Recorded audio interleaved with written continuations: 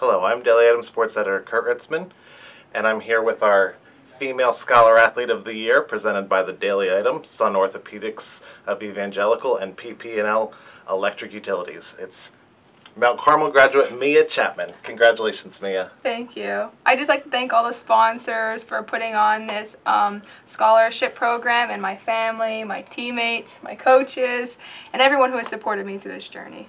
Now, you had a lot of athletic success this year. Which was the most rewarding season for you? I don't think there's really one specific season. I think all of them. I mean, I kind of was with the same group every year. There's a couple new girls, but just getting to play with that group of people and those different coaches. I mean, soccer, obviously, with the record and everything, that was pretty cool, and getting to make the district semifinals. But basketball, I mean, I love basketball season. I mean, I'm going on to play soccer, but I mean, those coaches, that program, and like the culture of that team, I mean, that'd probably be the best one. Now, when you guys won the state title your junior year, you hurt your knee. So just tell us a little bit about what the process of coming back from that was like, and then scoring, what, 45 goals in the fall?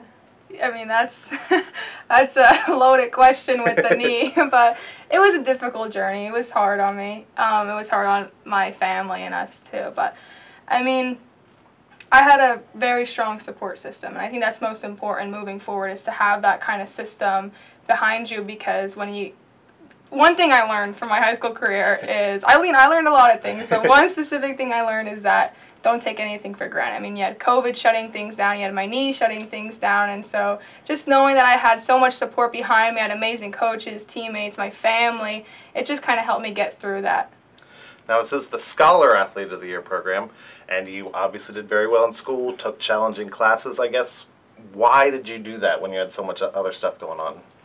I mean, I like to challenge myself. My parents always told me, they said, try to be a better person every day, and just don't be static. Just trying to get different courses in, like challenging myself academically and athletically, I thought it would help me out, like, in the long run. Sure. And then the last component of this is community service. So tell me a little bit about, I know one of your big things was the Think Big. So just tell me a little bit about that. The Think Big program, it's a program that raises money and funds for pediatric cancer patients and their families. So it goes towards like their grocery bills and any other type of like payments that they may be struggling with during that program. I mean, like, I haven't had pediatric cancer, but I suffered lost my grandmother last year, and my grandmother now was just recently diagnosed. So like, to me, it's more personal.